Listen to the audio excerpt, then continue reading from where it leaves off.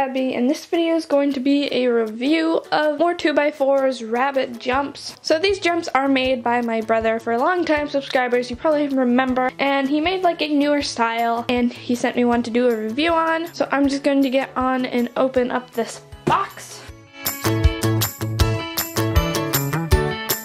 Okay, so now that I finally have it open, there's some bubble wrap, and then the jumps. There is one jump, and I can pull out other ones like this. Okay, so Storm's right here, and he's just sniffing them. And there's some paper wrapped around here. So here are the jumps. They are 2 feet.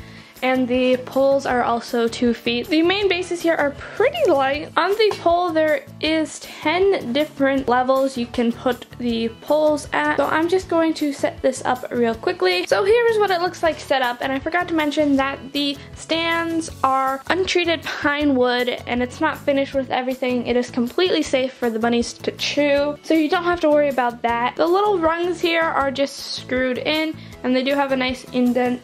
And then when you put the pole on, it will stay there. And the pole just sits in it like this, and if the rabbit hit it too hard, it would fall off, which is good because you don't want your rabbit getting hurt on it. Come on. Good boy. I haven't done any agility training in a long time. There he goes again. Doing jumps is something that does take quite a bit of training. A lot of rabbits do learn pretty quickly, and if it's something that you want to do. Now I will go over just a couple pros and cons I do have about these jumps. Pro that I do have is they are pretty compact, and when put together like this, it doesn't take up too much storage if you just have it like in your closet, and you could even keep them up against like the wall in your room. Another pro, of course, is that they are safe for the bunnies. So even if they chew them, then it won't hurt them. I do like the style. I wish they do tip in a little bit easy. I'll probably talk to him about that.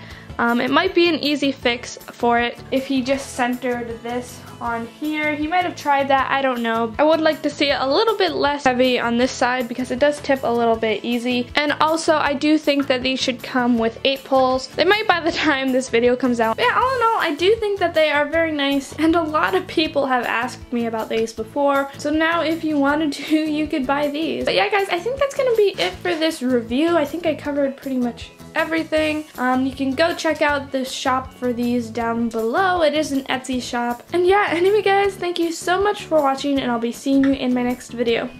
Bye!